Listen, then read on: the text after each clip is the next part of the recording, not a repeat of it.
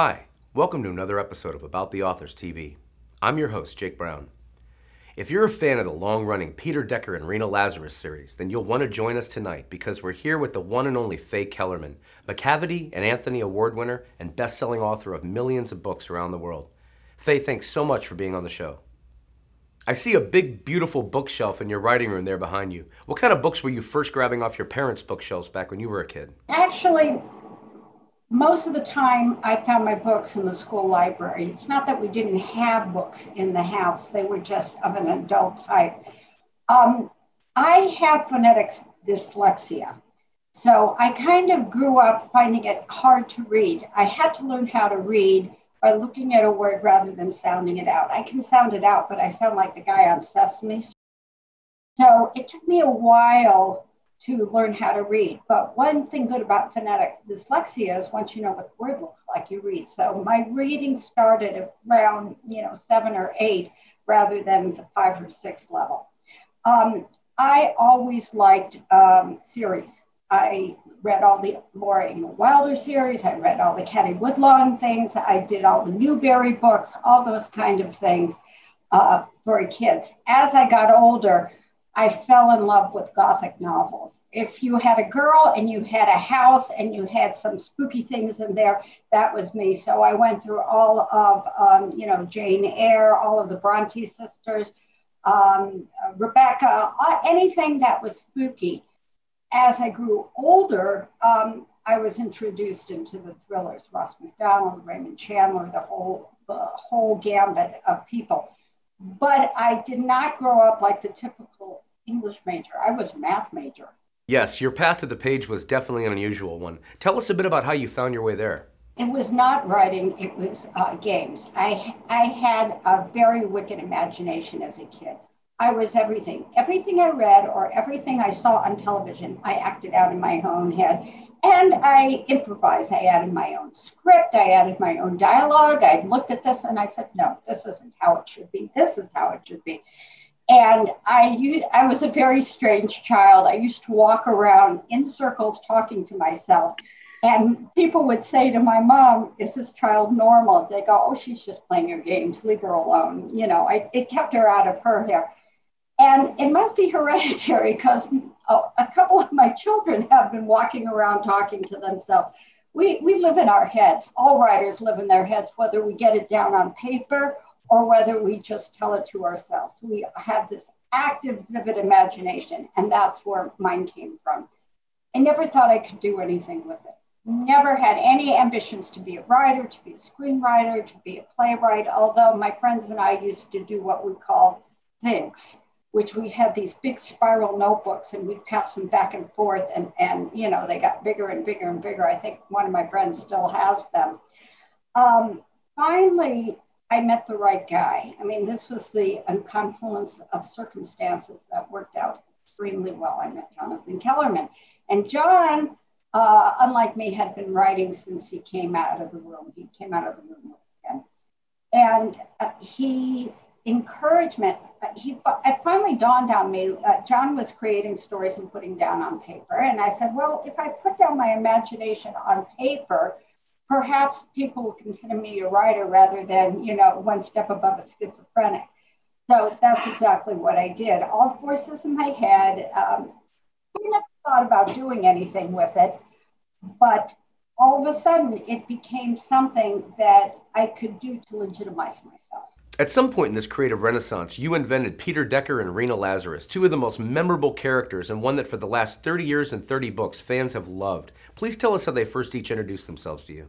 As I said, I have a very big internal imagination, and whatever I'm thinking about speaks to me. They did not come immediately. Like most authors, you have many attempts that you tear up or that you show and that are just not good enough. It takes a while to evolve your voice. When you first start off, you sound like a million other people, but it's not an authentic voice. And that's just the nature of the beast. Very few people start off really kind of expressing themselves in the way that it eventually evolves to express yourself. Peter and Rena came out of my own experience because finally it dawned on me to kind of write a little bit about what you know. And I grew up traditional, and we have a traditional Jewish Orthodox, modern Orthodox, however you want to call it, home here. And I loved reading mysteries that had a little bit of a hook, character twist, something like that, rather than a straight mystery. And because I was writing about a certain community, the PI didn't work for me. The PI didn't work. I'm not going to have an Orthodox Jewish woman sitting there going out solving murders like the Kellerman series. That rabbi, if I were a member of his shul, I would quit. It's just too much juju that goes on there. So I knew Rena came first because Rena is more of an outgrowth of me. She is not me, but she is an outgrowth of me. And then I needed somebody else to counterbalance her. So Peter Decker was formed. He is the professional. Throughout the series, the hardest thing has been to involve both of them in various mysteries. Most of the time, Peter takes the lead. He's the professional. But sometimes Rena is an extremely active person. Sometimes she's more passive, but she's always there. And she's very intuitive. She's much more intuitive than he is. He can figure things out, but she figures things out as well in more of an intuitive manner. She's very good at reading people. That certainly comes across from the first book in the series. With Ritual Bath, how long did it take to create each character and their story on the page? I have to answer truthfully. It was a book I was writing, but I had no idea it was going to be the first book that I would publish. When you're writing a book, you're writing from the heart, but you're writing in a way that you're trying to attract somebody's attention. If I wanted to just sit in a room and write all by myself, what would be the point? You think that maybe you have something to say, not profound, but to entertain people.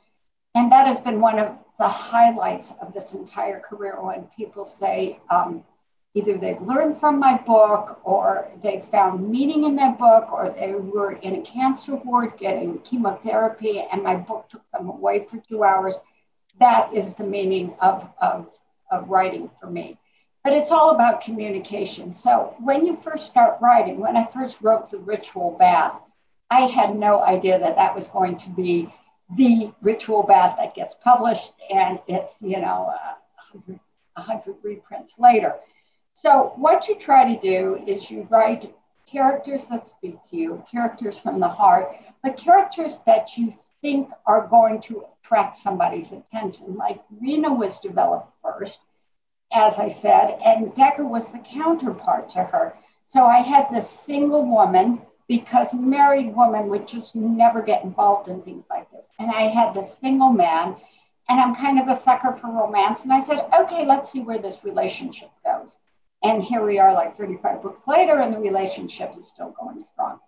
So that's how The Ritual Bath came apart. When it first was published, I think they published 1,700, like enough for every bookstore for one copy in the country. And I think it sold 1,200. It was not a rousing success. But they had faith in me and it had a better afterlife in paperback. And when it did hit paperback, it sold more. And little by little, we just built up the career.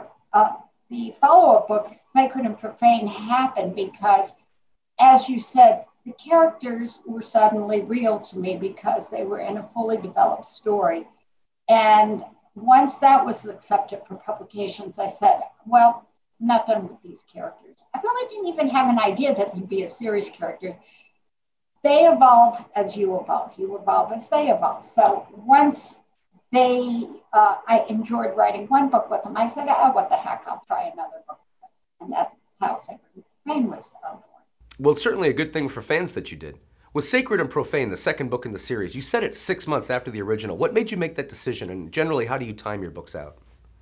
I don't know if it was that well thought out, but maybe subconsciously that's what I had in mind. The characters have aged, but not exactly in real time. Some of them have been squished. Some of them have actually been aged in real time. When we first started out, I'm always constantly recalculating. Well, if Cindy Decker is this old, how old would Decker be? How old would Rena's sons be? How old would Gabe Whitman be? It's kind of a tricky process, but you want to keep them current. And when you're writing a book, you want to keep it current. But we may shave off. It's like a woman kind of shaving off a couple of years to show that they're a little younger. So that's kind of what we do. Now, when I write a book, I try to make it anywhere from 9 months to a year from the previous one. So we have an idea that we're still in real time, but if it's not exactly, if it's a 9-month year instead of a 12-month year, that's okay with me. With Day of Atonement and other early books in the series, we see Rena and Peter fall in love, but you also introduce us to their extended Brooklyn family. How much fun was that? Oh, past is always, where we come from is always very, very important, and her past was shocked me. It's wonderful to get inside of Rena's head. Rena's a marvelously complex character. She doesn't say a lot, but when she does say things, you should stand up and listen. And that was really fun. Like you said, Day of Atonement was really fun because all the characters were Jewish in there. Every single one was Jewish. So there were bad Jews, there were good Jews. I didn't have to think about who they were. It was of a piece, of a community, of a type, and it was fun to explore every kind of person in that very restrictive community. So those kind of things, and I think Sanctuary too, when they went to Israel, that was also a lot of fun. Anytime I can use my heritage, explain it a little bit more, explain where I'm coming from, I think not only do you understand the characters a little better, you understand the author too. In Prayers for the Dead, readers really take a deep dive inside Rena's Orthodox Jewish roots. It involved her in love. It involved how she felt about her own religion as well as her outside feelings, how they balanced the two, and of course, the character of Bram. My husband still hasn't forgiven me for the ending of what happened there. And it was just twins, but not twins, how this is dealt with. But her specific relationship with this guy from the past, he was the link between her first husband, Isaac, over to Decker. So I felt I needed some sort of honor paid to her past to bring her back into her present. She can't be just the person who was a McPhilady lady and then you throw her in and then she moves over. She had to have some very deep and complex emotions to get her to the point where she could accept a new relationship. And this book was not only a delve into her past, it was more or less saying goodbye to her past. Not in a permanent way, but at that point, I think up until that point, she wasn't quite ready to give it her all. But then when that happened, that was it. With cases like those solved in False Prophet, Sanctuary, and Justice, with Decker on the investigative side, how do you plot those out from book to book? I am a little different than a lot of mystery writers insofar, and thriller writers, is of course you get things from all your things around you. But I don't look for past cases to twist a little bit. I don't tend to look at FBI files to twist. I start with a theme. What do I want to explore? For something like Sanctuary, it was how do Jews deal with divorce? What is really a relationship falling apart? For something like Day of Atonement, it's Peter's past. How is Peter going to accept his past when he actually meets his birth mother? As we said, Prayers for the Dead with Rena's past. So I start with an idea of what I want to explore, and then I take it from there. very rarely do I take a story and make it my own. They're almost always cut out of whole cloth, so to speak. Did the case in Milk and Honey, for instance, come to you in pieces? Milk and Honey came up because at that particular time, Decker was working in a rural part of LA, which I wanted to explore. I didn't want the heavy city of LA. That has been done. There's whole other areas of LA that are much more rural and much more undeveloped. So I really wanted to go into that area, into beekeeping, and to people who live there but don't live in the city. And that was my gem of the germ of the idea with that. From there, what do I want to do? You know, lost kids are always a hook to get it in. They always immediately, not even for the reader, but for Decker, he's going to work harder when he sees a child than they work it hard no matter what. But kids, you can ask any professional, they always tug at the heartstring. And then you have this grisly series of murders. So both. I start out with ideas, but I'm always surprising myself. It never goes the way that I kind of outline it. I used to be a much more furious outliner. Now what I do is I tend to think about it for a long, long time in my head. So I have a good start. And then as I get towards the ending, I sort of outline chapter by chapter of how you want the ending to do, because the ending is probably the hardest part in any thriller's books, because you have all these balls up in the air and you have to bring them down slowly, one at a time. You don't want them all falling and crashing on your head. You want it to be like a juggler. You get one, and then you catch the other, and then you catch the other, and then that's it. So that's the part that I more or less think about and outline before.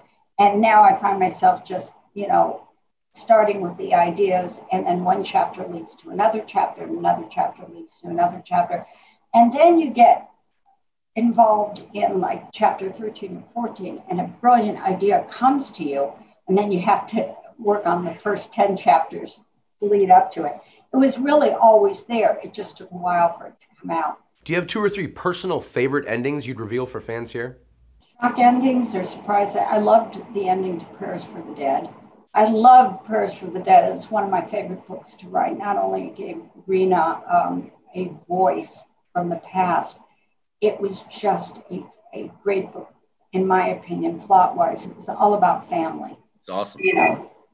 Graham's family, her family, and Peter was there to solve the mystery, but the history was just important. It's as important as the mystery.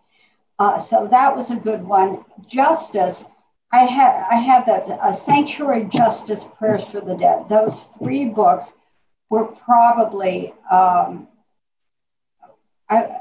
love every book I did, but those 3 books seemed to speak to me very much.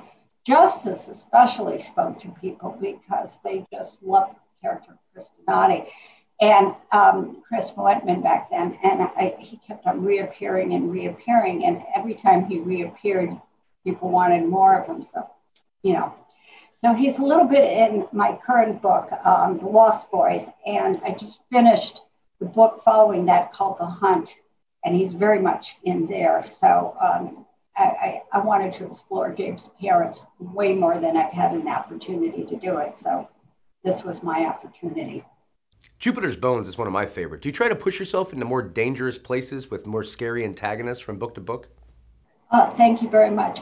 What I realize in talking to you, but it's also something that's in my head. I like to explore different communities. In Prayers for the Dead, it was a Jewish community. In Milk and Honey, it's a beekeeping community. Jupiter's Bones, it was a cult. And I wanted to give supporting characters, Marge Dunn, more of a voice in that one. And she took a huge lead in that. All of them did. And I think cults are a very, very interesting thing. A lot of people have said, the Hasidim are a cult in and of itself.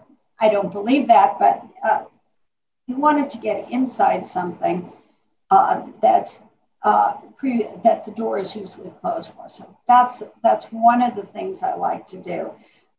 In Prayers for the Dead, it was all about religion, other religions, Catholic religions, how Catholic relates to Jews, Jews relate to Catholic, all that kind of things. All my books, I like to give the reader a window into a environment that they may not be privy to. In Grievous Sin, we first meet Peter's partner, Marge, and then we meet Decker's daughter in Stalker, and then we meet Gabe Whitman in Gun Games. Tell us a bit about how your supporting cast character creation process works. Supporting cast, it can't just be one voice, otherwise why not write in first person? I write in third so I can bring into all the supporting cast. Marge Dunn has been instrumental in all of the books, including the ones where I moved Peter and Rena to the Eastern Seaboard.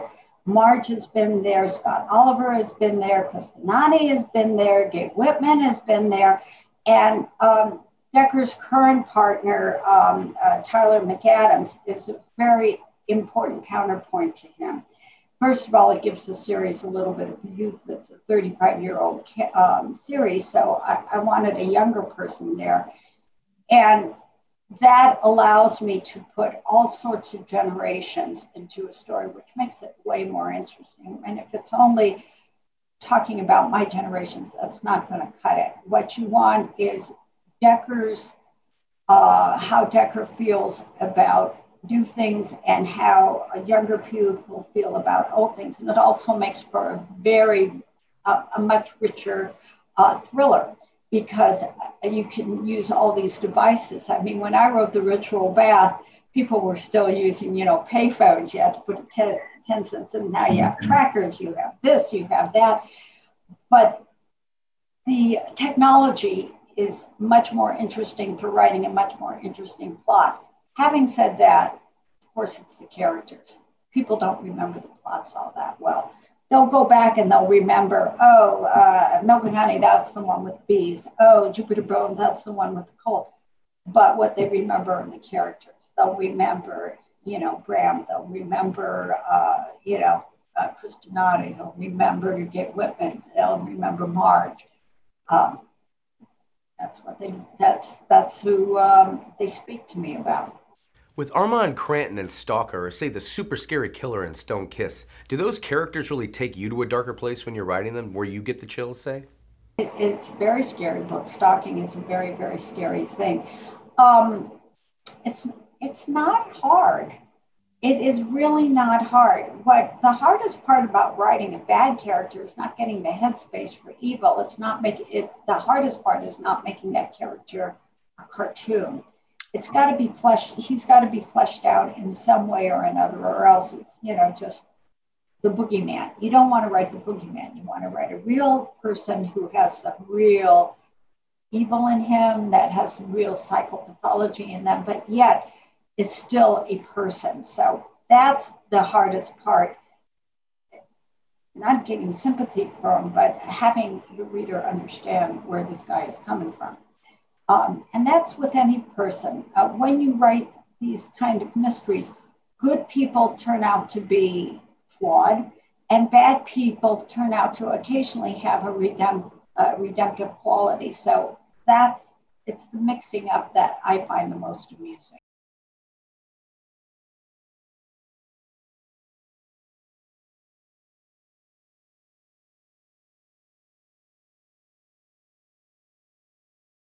Cindy is, I wanted to give Cindy a major role. She has grown up with her father. They were divorced, of course. She lived with her mother, but her father had been such a major influence. And of course, she had to do exactly what her father didn't want her to do. Right? I mean, don't, policeman, this is not a good thing. This is horrible. Of course, she went right into it, because it's kind of not do as I say, do as I do. And she could see him that he really loved what he did. And it was exciting. So she went into it. And she's just a great character on her own. She's confident. She's a wonderful, wonderful person. She does what she wants to do. She wound up, marrying who she wanted to marry. And in Sweet Dreams, she found her husband, not exactly the person that maybe her father had in mind, but it was the person she had in mind. So Yeah, no, She had to absolutely. be her own person. She Well, had to do her own thing, and she had to have a love affair with a person that would bug her father with. So that's just kids. Say with Captain Strap and Serpent's Tooth on the other end of the spectrum, writing a law enforcement character. Do you talk actually to real cops and other law enforcement officials to get a sense of how they really act, talk around each other, etc.? They're all wonderful characters. They just evolve. They do what they want to do. As I said, it's fleshing out characters. It's having dialogue repeating in your head over and over and over. I We have this huge internal lives, all of us writers, but we also have these tape recorders in our life. Um, you have a scene, you play it in your head, and then you go, that doesn't quite sound right. You you push the rewind button, you write the character in your head again, and then you go, nah, that Decker sounds too unsure of himself. He wouldn't be unsure in this thing. Rewind it again, go forward. All of the time that I have characters, like if Decker has a conflict with Strap, he doesn't have as much conflict with his current captain, Mike Radar, as he did with Strap. But that's LAPD. It's much more regimented.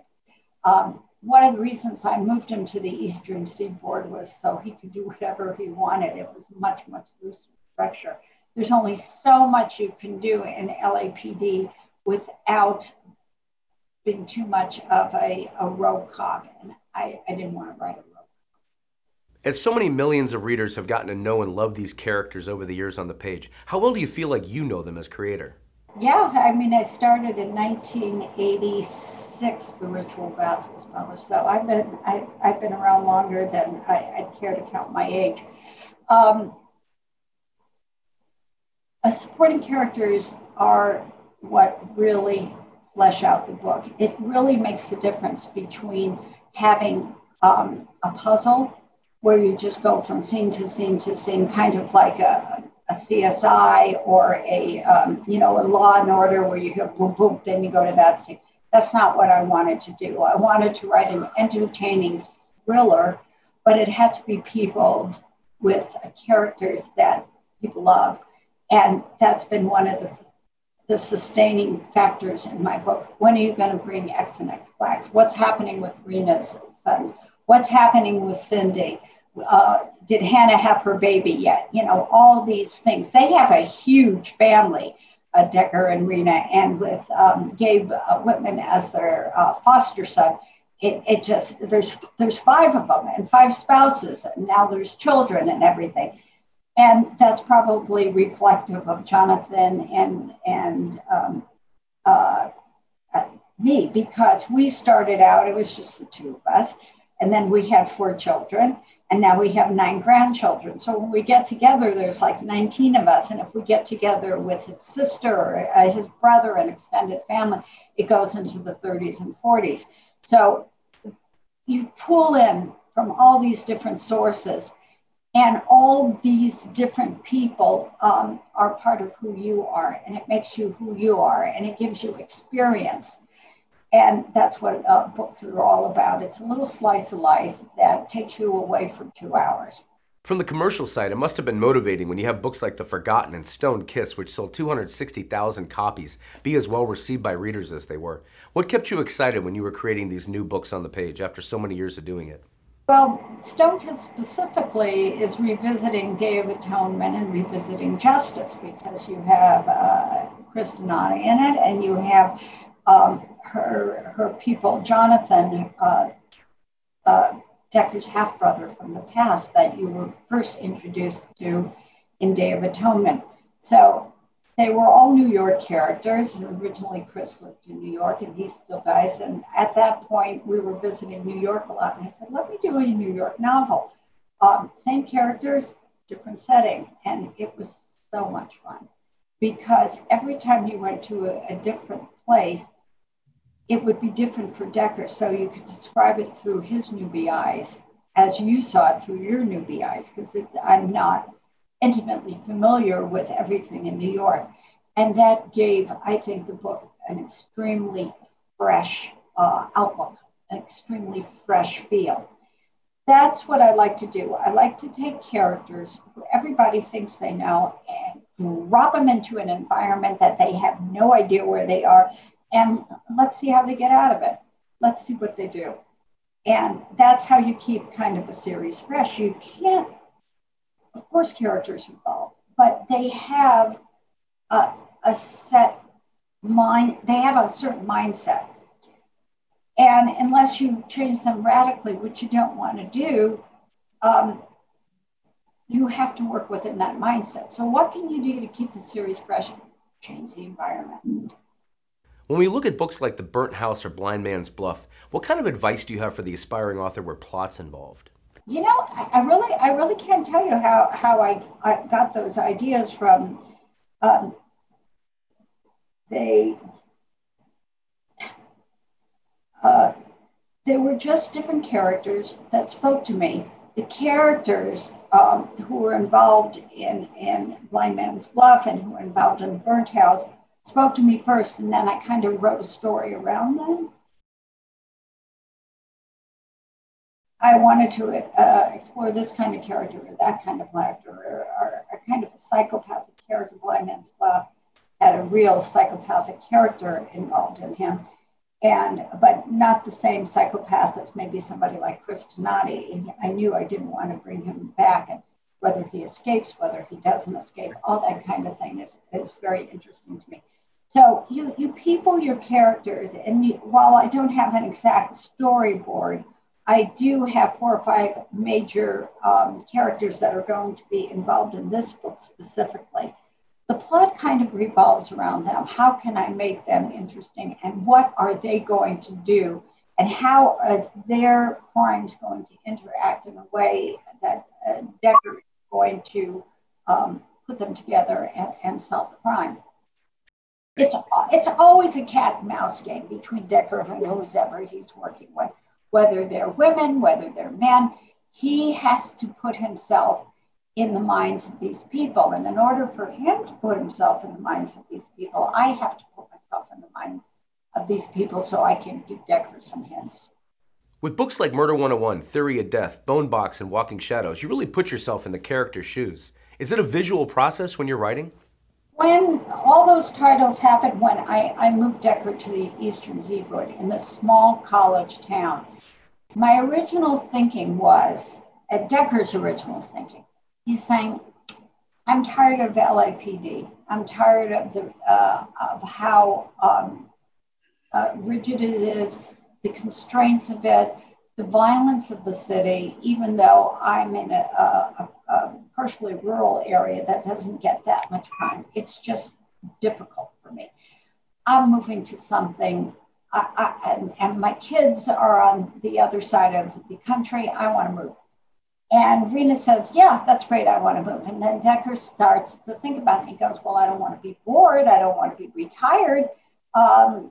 So he gets this job in this small college town. Now, in this case, Greenbury was kind of modeled after the Claremont colleges.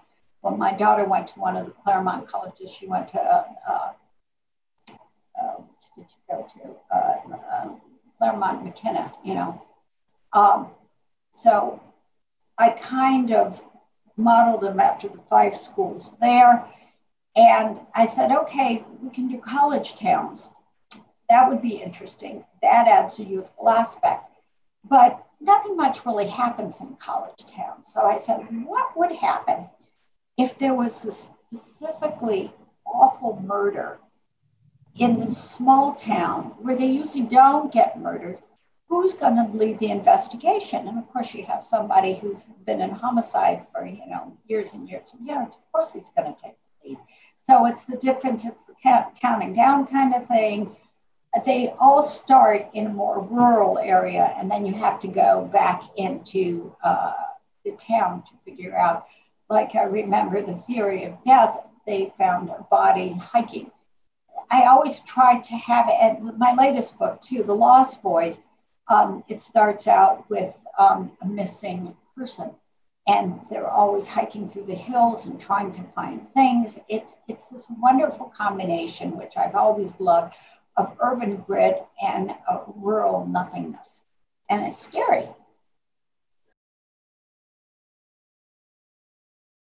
Wonderful to write.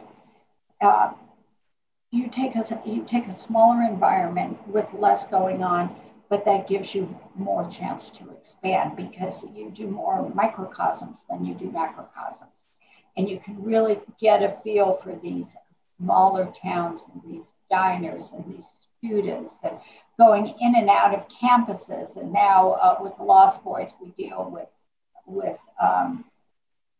murders of the past. It's always the past coming up to haunt the present, and going into campuses. All of this is done before COVID. I didn't include COVID. The last book that I just wrote, called The Hunt, takes place after COVID. I just didn't want to deal with this. I'm assuming, that at some point life is going to go back to normal, and that's how I'm going to write. It's just too hard to do an investigation on Zoom. You've written Capital Crimes and Double Homicide in collaboration with your husband, Jonathan, and Prison with your daughter, Eliza. I imagine that was a lot of fun. Well, writing with a 15-year-old daughter is quite an experience. Dealing with any adolescence is quite an experience. She was very, very great to write with. When we originally had this kind of things that we wanted to write a book together, we had this great idea. And I said, I will outline the book for you. I will give you chapter to chapter outlines, and you come to me if you get in a pickle, but you have to write it. I do not have time to actually sit down and write the bare bones of this. I can edit it, I can give you ideas. So she did all the writing. And that part went really smooth. What I find, and the same with Jonathan, what I find working with people is it's never good to be in the same room with them. Some people, they love it. It works really well with them. Comedy, my husband said comedy is really builds on each other's when there's other people telling jokes and situations in the other room. But with me, I'm kind of a by myself person. So we managed, John and I both have big egos, but we managed to write together by checking in our egos at the door. That's the first thing. And we never saw each other. It was just passed back and forth from computer to computer, from email to email, until we both felt we got something that we really, really was a good combination between the two of us. And I'd edit him, and he'd edit me, and then I'd go back and edit him again, and until it was truly a combination. It was also very liberating because one of the things about being a thriller writer or mystery writer is you're always boxing yourself into corners. You're always painting yourself out of corners. And at some point, you have to paint that magical door that you can push in to get yourself out. Sometimes when I was writing those two novelettes with Jonathan, I was in a corner and I said, let him figure it out. Send it to him and say, you do with this what you will. And so that was kind of fun. Speaking of creative freedom, standalones like The Quality of Mercy, Moon Music, and Killing Season must have been a welcome escape from the series world once in a while. First thing I really enjoyed about them is putting them in different settings. Moon Music was in Las Vegas, and adding that supernatural element. The Killing Season was in Santa Fe, New Mexico, so we explore all of the different heritages in that. And of course, The Quality of Mercy was, during Shakespeare's time. So those were joyous for me. It was fun to scout locations. It was fun to work with different characters too. Romulus Poe from Moon Music is a totally different person from Peter Decker. He's a loner. He lives off the grid. He marches to his own drum, and he has this weird relationship with this girl, Allison, who is married to somebody else who he's working with. So all these weird things that once I established Peter and Rena, I couldn't branch them out anymore. They were kind of in their own characters, so I could write that. The Killing Field was working with adolescents on the verge. It was a coming of age book, but not my coming of age. And it was completely, but what they all had in common was a murder was the catalyst that drove them all in the killing season. It was the murder of his sister and this guy's relentless drive. It had totally dominated Ben's adolescence. He couldn't progress until this murder was solved. And with Romulus Poe, he couldn't progress until this relationship was resolved. And A Quality of Mercy was just fun. I mean, it was also adolescent who was on the verge of adulthood in a time where women were subjugated, and here she was, very, very strong woman breaking out. So even in the killing season, I was able to, in all three of those books, work with stronger women. Roe in the killing season was a fantastic counterpart to Ben because she was super strong, stranger coming in and showing him a way and eventually getting sucked into the same thing he was getting sucked in. She couldn't progress until he progressed, and he couldn't progress until he solved the murder. So they're very liberating because whenever I write a standalone book, I'm always thinking, well, maybe I'll do this. But I always wind up staying in the genre of thrillers and mysteries because that's who I am. The Garden of Eden and Other Criminal Delights is one of my favorite titles in your whole catalog. What do you most enjoy about that part of creating one of your new books? I think the Hieronymus Bosch, the Garden of Eden and everything, that kind of thing. I don't know. They just kind of come to me. Sometimes they're immediate. Sometimes they're not so immediate. And I really don't like them. And I go through several iterations of different titles. But I try to settle on a title that really encapsulates the book. So this one, for my book coming out, The Lost Boys, talks about boys who are literally lost, but it's not only lost in a physical sense, it's lost in a mental sense. And for this one, it's the hunt. And there's just, it's how people progress from step A to step C. With the covers of all the Lazarus and Decker books, I've always wanted to ask you, there's a signature typewriter font that works through the titles of all of them. Was that your idea or something the publisher's art department came up with? The titles and the prints on the titles and everything, the art director comes up with that, but they wanted to brand it. So they had the same kind of typing on one book versus another. And then you get to a different stage and you go, okay, we want to brand you in a different way. So I said, okay, the paperbacks have changed too. The original paperback of the Ritual Bath is not the same paperback that they have now. What they wound up doing is branding, I think, the first 6 books of the series in the same title. So you'd know that if you picked up this book, this is going to be a Decorina book as opposed to a standalone book. But it's all part of creating a voice, which is, if I had to give any advice to future writers up there, I'd say don't try to sound like anybody else. Try to sound like you and figure out the best you can do, because Raymond Chandler's been done. Ross McDonald has been done. You don't need to imitate him because the best is already there. And try to find what's in your unique way of communicating. Because that's what writing is about. It's about communicating. And if you don't have a unique way of communicating, everybody has. I'll take that back. Everybody has. When you talk to a person, your unique style. Try to work with that. I imagine writing dialogue back and forth between Peter and Rena's got to be second nature by now after so many years of hearing them talking in your head. Dialogue has been probably the easiest thing because since I was a little girl, I've always had people talking to me. And like I said, with that tape recorder, sometimes Peter will talk to me and it really doesn't sound like, and I'll write it down. Or I'll type down a piece of dialogue, and then Peter goes, no, I would never say that. That's not me. And Rita would say, no, we don't talk to each other that way. One of the things you do when you editing is like a very, very, very, very, very, very important process. And I don't mean the editing that your editor gives you, which is important, and you should listen to editing, and you should at least consider what people or what your editor is telling you. But when you self-edit,